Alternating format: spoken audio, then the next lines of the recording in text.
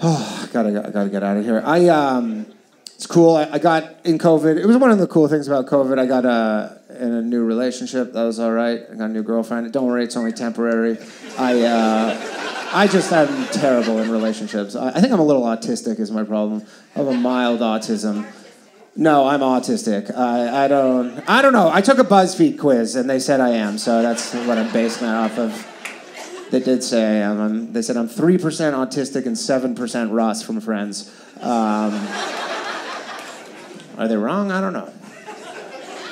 I'm not romantic. That's my problem. I am not a romantic guy at all. Any romantic guys here at all? No? You're how you romantic? How you romantic? So you're like wearing a condom kind of thing, or what do you do? Always romantic? I'm not. Man, every girlfriend I've ever had has complained about this. She's like, Danny, you are not romantic. And I'm like, you know what? Why don't you find somebody else? And they always do. I don't know why I say that. It's so easy to find somebody else now. It's just fucking log into a goddamn app. It's ridiculous. The only thing I can say about that that's at least a little good is that there's the scope of things you're allowed to do is really narrowing as a man. You ever ask an old person how they met somebody? You're like, hey, Grandma, how'd you and Grandpa meet? You're like, well, it was after... And the moment that voice starts quivering, you're like, fuck, I wish I didn't ask this shit. It's gonna take forever. She's like, it was after the war ended. I was a cashier at a hardware store. And your grandfather came in and he asked me out on a date, but I said no, just because I didn't want to come off as a huge slut. And you're like, Grandma, it's like, no, I did want to get my box filled that day, if I remember correctly. But so your grandfather came back the next day and he asked me out again, and I said no again.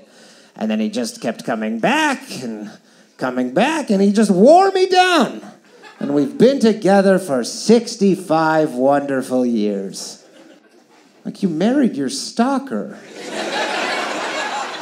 And that shit used to be romantic. That legitimately used to be a romantic thing. Do you know what would happen right now? If you ask out a cashier, she says no, and then you come back the next day? Do you understand? You are not going to be telling that story to your grandkids. You are going to be telling that story to a jury of your peers. You're like, Your Honor, I thought she was being coy. I realize I'm facing all this fucking jail time. This sucks. It's tough being a creepy dude. It is tough being a creepy guy right now. It is tough being a creepy guy. By the way, if you don't know what a creepy guy is, it's any guy under a 6 that talks to a woman. That's the current definition of a creepy guy. That is the current. So if you're under a 6, get some money or you're going to die. I don't know. You'll die and you won't reproduce 100%. So that sucks. My friend, he told me he did the most romantic thing. I go, I could never do this shit. He asked his wife to marry him, okay? She comes home one day, and he made this path of rose petals from the front door to the bedroom. He's waiting in the bedroom on one knee to propose. By the way, there's a lot of women here, right? Women, do you just instinctively know to follow rose petal paths? Is that just something you are hardwired, where you see a path of rose petals, and you're like, what's at the end of this shit? And you just kind of, you go, like, no matter what? Like, you're like a crow or something. You just like guys, if you ever need to trap a woman, because women, you trap men with babies, but guys, if you ever need to trap a woman, right?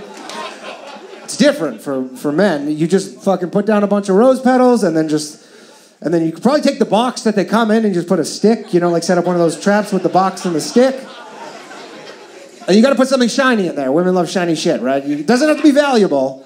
Just has to catch, it could be like a fucking fishing lure. It just has to catch the light right. My friend told me this. I go, I could fucking never do that. The main reason I couldn't do that is because I'm such a piece of shit. I'd probably be putting down these fucking rose petals, and then at the last minute, I'd be like, you know what? I should do something funny instead. And I'd put down all these rose petals, but at the end of it, I'd just leave a vacuum waiting. And I'll just be sitting in the corner and being like, that's funny, right? That's fucking funny. Anyways, I'm gonna go watch the game. Clean that shit up.